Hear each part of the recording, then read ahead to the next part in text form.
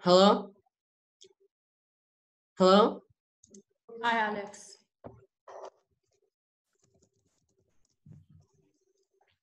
Hi. Hi, man. Hi, Abbas. Hi, Adam. Hi, Muhammad.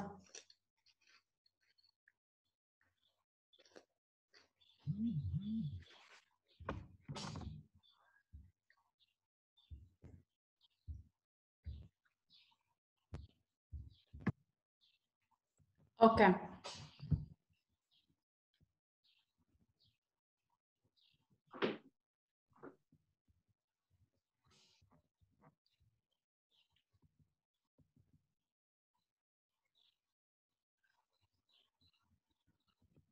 Okay, guys, I'm gonna start directly. If you have any question, write it in the chats. And at the end of the live session, I'm gonna answer all of your questions, okay? Let's start. We said that our lesson this week is about narrative descriptive essays, okay? First of all, I'm just gonna make a quick revision. I explained all of these in the video, but I'm gonna make a quick revision that the descriptive writing is when you describe a person, a place, a thing, an experience that you have passed. Hi, Reem. Okay? Miss, that's Jad. Jad? Yes. Yes, Jad, Habibi. Okay, so anything that you have to describe in a descriptive writing, okay? And we also said that a narrative essay is a story. So when you narrate, you are telling a story. Okay, so this is the difference between them. Narration means telling a story, and description is to describe something or a certain place or a certain person or a certain experience. Okay, now I told you during the video that there are some elements for the descriptive writing, same as the narrative. You know, in the narrative writing we have some elements, story elements, which are the title, the characters, the setting, the problem, the conflict, events, resolution, lesson learned, and so on. Also in descriptive essays there are some elements that we have to follow, we have to use in order to have a good essay. Okay, first of all, we are going to start with the sensory detail. You all know that when I say sensory, it means something related to my senses. And you know that we all have 5 senses, which are the sight, the hearing, the touch, the smell, and the taste. So usually you use your senses in order to describe. I mean, that when I use my sight, I'm describing what I'm seeing. When I use my ears, I'm describing what I heard. When I use my touch, I'm describing how something feels. When I'm using my smell, I'm describing how something smells.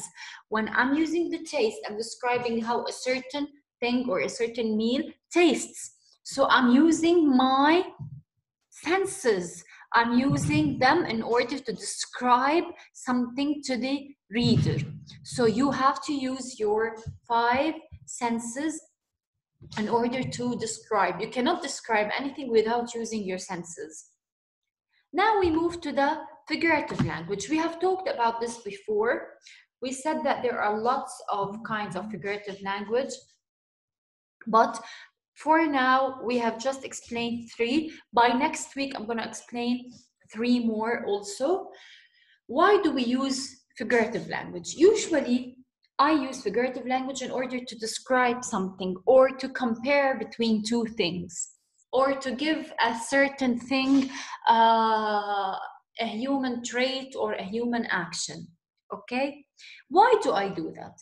I do that because I have to make it more clear for the readers. I have to make my essay more interesting, more beautiful, more catchy, more attractive.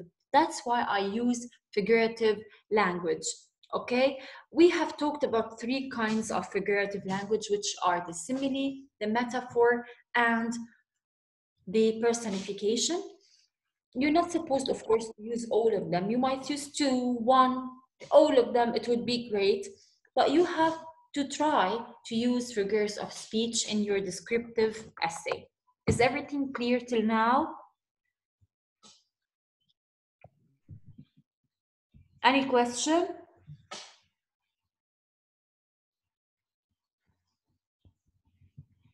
Okay. So, chats, let me check. Thank you, Column.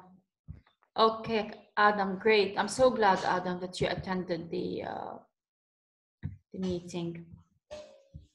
Okay, so as we said again and again, sensory details, I use my 5 senses.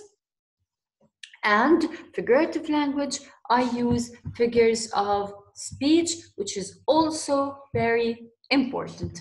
Okay, let's now move to the third element, which is a dominant impression. What do I mean by a dominant impression? I'm going to explain it in my own words because it would be much easier. I mean that when I'm describing something, I have to show the reader the exact same as I see, as I feel, as I taste, as I think, and so on.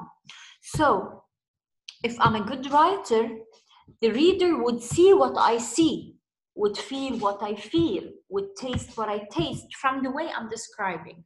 Okay, so from the way I'm describing things, the writer would really know what do I mean by that. Let me give you an example. Let's say if I'm talking about a very disgusting meal that I ate at a certain restaurant, the way I'm describing this meal shows that it is disgusting, it's not tasty, and whatever. So the reader would really imagine, sometimes from the way you describe, would imagine the shape and the taste of this meal without even seeing it, but from the way you are describing. So that's why we say we have to be very dominant. We have to give the writers a very dominant impression about the things that we are describing. Okay, number 4 is precise language. What do I mean by precise language? I have to be specific. I don't have to be general. I have to use specific words, specific phrases in order to describe something. I don't have to be very general, okay? Careful organization, I mean that my essay should be organized. Any essay in the world should be organized. Now you have many ways to organize your essays. Introduction, body, conclusion, based on chronological or time order, based on order of importance, I mean from least important to most important or vice versa, and so on. So the organization is something very important, and you all know how to organize your essays, I think, okay? Any questions till now? No. Okay, great. Yes, Adam. No. Okay. Let's now, okay, great. Let's now move to this. Now, if you have a problem in organizing your ideas, you may fill this chart on a draft paper, this one, the ones that I highlighted them, okay? You may fill this chart on a draft paper. What do I smell? What do I taste? What do I see? What do I hear? And what do I feel? What did I touch? Okay, now it's not necessary to use my 5 senses in a certain essay.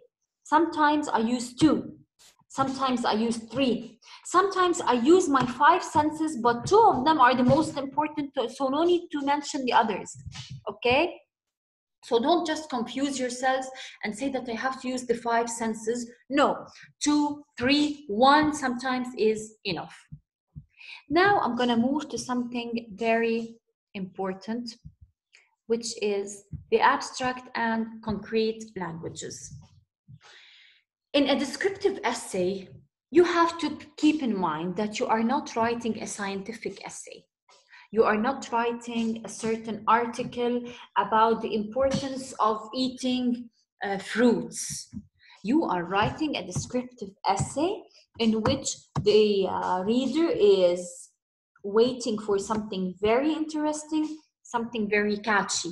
So there are two kinds of languages, the abstract and the concrete.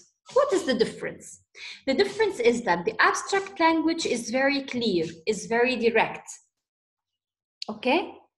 While the concrete language is very catchy. It's full of vocabulary. It's very creative, okay? So this is the difference.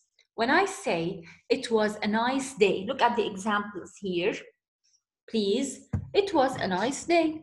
This is a very simple sentence, a very boring sentence. It is a correct sentence, of course, but it is very boring for a reader who is reading a descriptive essay. Look at the concrete form. The sun was shining and a slight breeze blew across my face. Both of them have the same meaning. Both of them are describing the day. Both of them are trying to tell us that the day was nice, but everyone it's in its own way. The first one was boring. The second was extremely attractive and nice. Look at the second example. I liked writing poems, not essays. I like eating spaghetti, not pizza. These are very silly, simple sentences, okay? Especially for a descriptive essay. When I move to the concrete language, I say, I liked writing short, rhythmic poems and hated rambling on about my thoughts in those 4-page essays. See the difference?